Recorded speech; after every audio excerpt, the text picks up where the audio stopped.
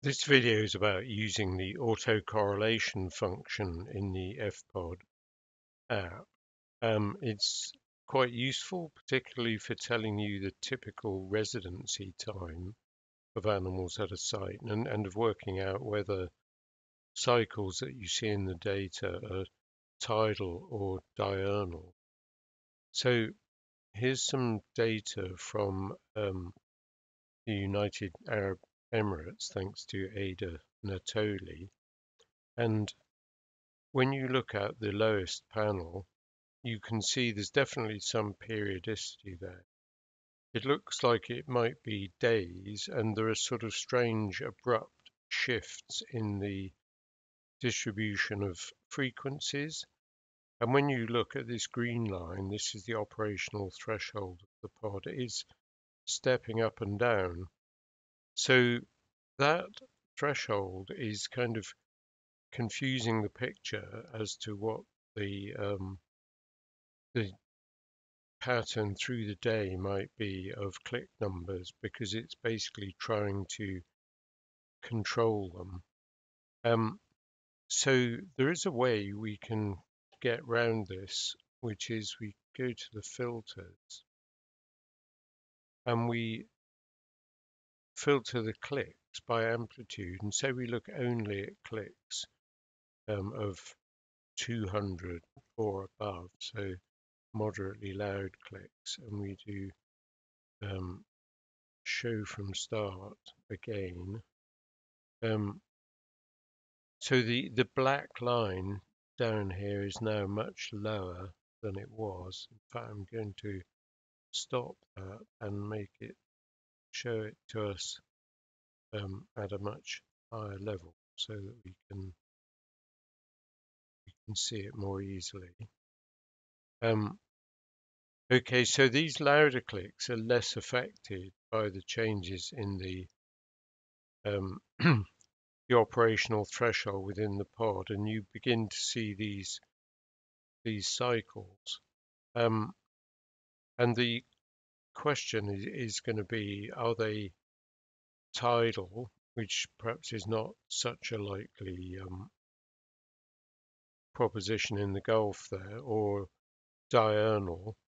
While that's drawing itself, we will just look at the formula for the autocorrelation. So it's this impressive formula here from the Analysis of Time series by Chris Chatfield.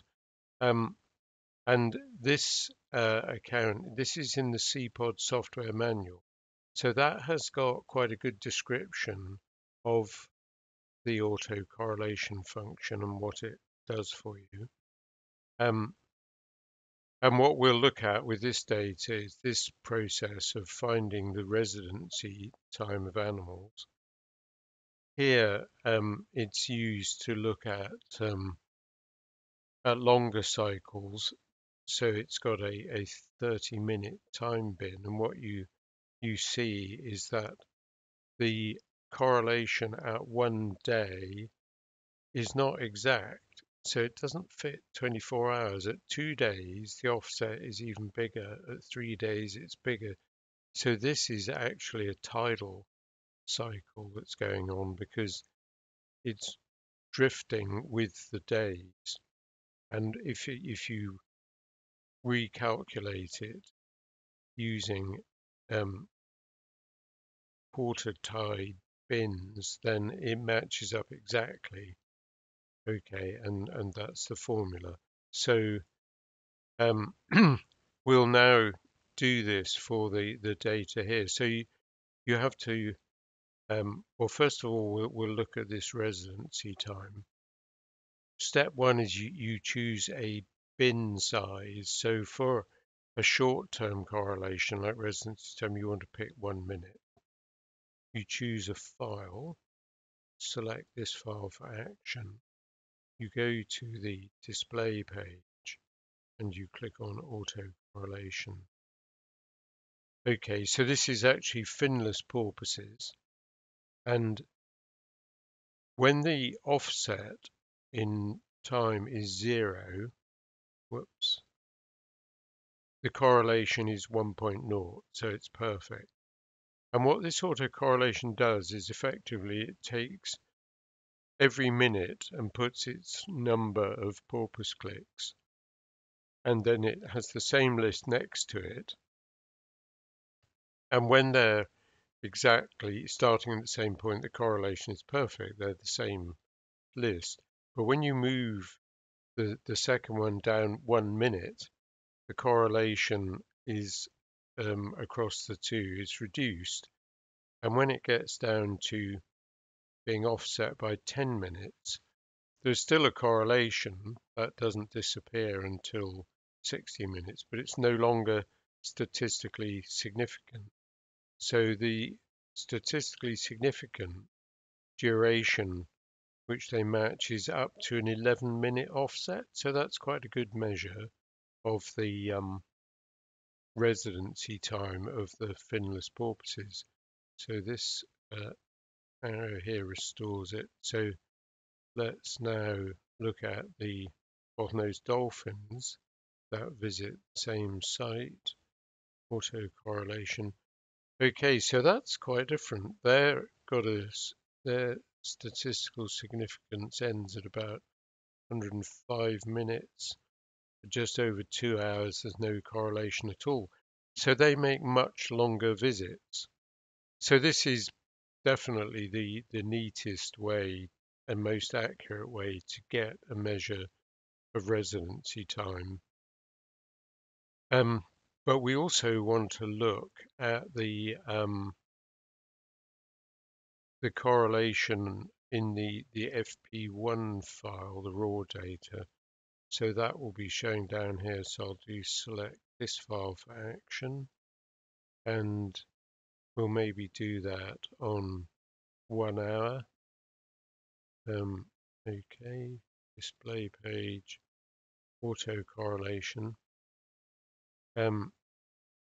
So this, we've still got that filter going for clicks louder than 200. Actually, that will have been affecting the dolphins and porpoises. Probably not a lot, but it would be worth doing it again without that filter in place for them. Might slightly increase the residency time. Okay, so that formula I showed you is actually very slow to calculate, and this is doing it very, very fast because it skips bins into which the numbers have been put if any of them are 0. Okay, so here it comes. Okay, so this is very clear now. It's exactly on the 1 day, 2 day, 3 days. Here we are 23 days ahead. You saw this very strong correlation. So you've got something that makes sounds either at night or in the day. And if you want to find out what that is, you might do DL number of clicks here. Yeah, let's just graph that. And it'll tell us, so the autocorrelation doesn't tell us whether you've got more clicks in the day or the night, or some more complicated pattern. It just says at any point of time, you're likely to have a similar number of clicks, 24 hours ahead, 48, and so on. Okay, and that's showing us a peak in the early morning, but not in the evening. That's quite an unusual pattern. Okay, and a lot of these patterns occur. They've been called sort of chorusing, and in general, we know very little about them. When you see a tidal autocorrelation, you kind of know that it's going to be relating to the current moving sediments or attracting animals. And you can see the frequency rises slightly at the time there are more clicks. That's sort of almost an artifact of the processing, but okay. So that was a very quick view of autocorrelation, and I hope it was helpful.